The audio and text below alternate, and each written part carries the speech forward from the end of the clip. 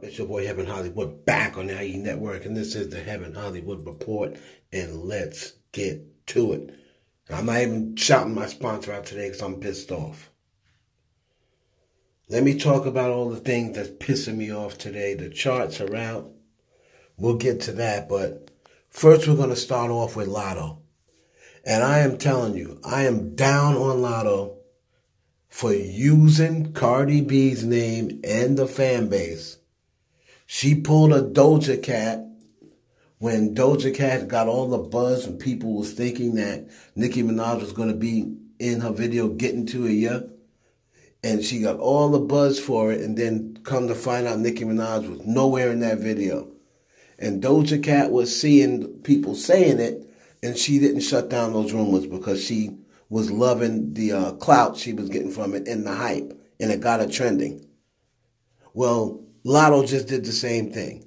It got her trending. Everybody thought that Cardi B was going to be on the remix of Wheelie, and so did I. So I got that wrong because Latto sat there and saw her name trending, and I'm sure she clicked on her name, probably said, wait, hey, why am I trending? Clicked on the name and said that everybody was expecting Cardi B to be on Wheelie. And then she's sitting there doing this description. Oh, a parent went to the Met Gala, has a diamond record, so everyone thought she was talking about Cardi B. That's our problem. We should have took the sign and said a parent, didn't say a mother. And it said has a diamond record, which he does. He must be a part of one. But no one cares about 21 Savage. And she knows it. And that's the reason why she used Cardi B and used BardiGang. Knew that Cardi B has a starving fan base that wants music. And she used that to advantage. Now, the only thing I'll give Latto credit for is that she didn't ride it all the way out to the 11th. That's the only thing I give her credit for. She could have rode it out to the 11th like Doja Cat did, ride it all the way out, and then people find out it's not Cardi, on the 11th. So I did not appreciate that. I think that was Bush League that she did, and she knew that Cardi wasn't on that remix, but she knew the only reason she was trending is because people thought that Cardi B was going to be on the remix. Come to find out it's her corny boyfriend, 21 Savage, who I've never been high on. I've always thought was overrated. I think 21 Savage is garbage. That's just my opinion. I've never thought 21 Savage was hot. He rhymes lazy.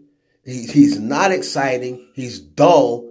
I don't understand what the hype is over 21 Savage. And she knows there's no hype over 21 Savage. That's the reason why she used Cardi B and the fan base. She pulled a Doja Cat. Same thing Doja Cat did with Nicki Minaj and her fan base.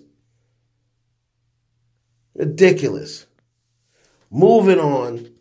Dua Lipa tied LeAnn Rimes for the amount of weeks on the Billboard Hot 100. I think the song was How Do I Live Without You by LeAnn Rimes.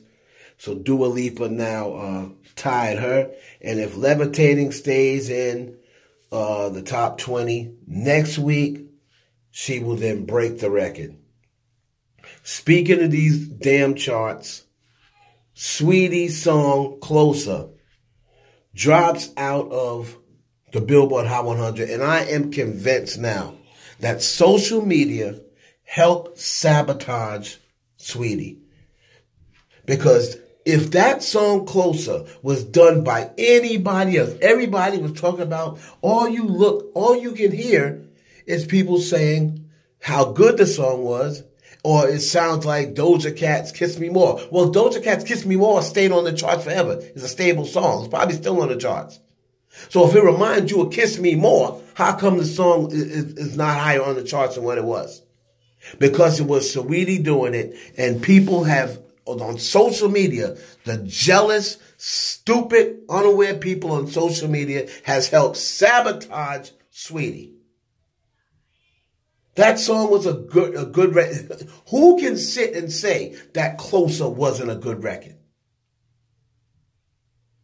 And it's because of these stupid people who idolize baby mamas such as Jada Waiter and Mimi and Ari Fletcher. They idolize those women, but they look down on a college-educated woman with no baby daddies and who's a entrepreneur and doing things in the music business that other people aren't doing. So they'll look down at Saweetie and say Sweetie's trash and Sweetie's garbage, but they will idolize these baby mamas that are famous only because of who they got kids by. Makes me sick. I'm sick and tired of this industry. Moving on to Doja Cat. Doja Cat came in at number 43. Freaky Deeky, 43. Here's Doja, that's another thing. Here's Doja Cat, the hottest artist in the world. And she comes in and debuts at 43. Where is the consistency? There's one thing about today's music, but I'm so fed up with this garbage. She's the hottest artist right now in the world other than Dua Lipa. And if this was the 90s or the 80s, those artists that were on fire, putting in work, whenever they put out songs, them songs would debut in top 10. I mean, I don't understand where is the consistency in stream. I'm telling you, they need to do away with streams altogether and make people simply buy. The only thing that should count is buying. Do away with streams, and you're going to have to purchase these records via iTunes or however else you purchase them. If Billboard wants to have a site where you purchase stuff directly from Billboard, do that, because this thing with these streams is ridiculous. You know, you cannot really, airplay and the stream. Airplay shouldn't have to do anything with the charts. If you want, people aren't really listening to radio anymore. So if it's going to have to be radio and sales only, then that's what's not going to have to be, because this is ridiculous. It comes in at 43. That song's never going to make number one. If you debut it at 43, you're not making number one. And the fact that Doja Cat, the amount of work she's been putting in, you would think that she would debut a little lower than that. I mean, what is going on with music? You know what? Get these people off my screen. It's your boy Heaven Hollywood for Lying Network.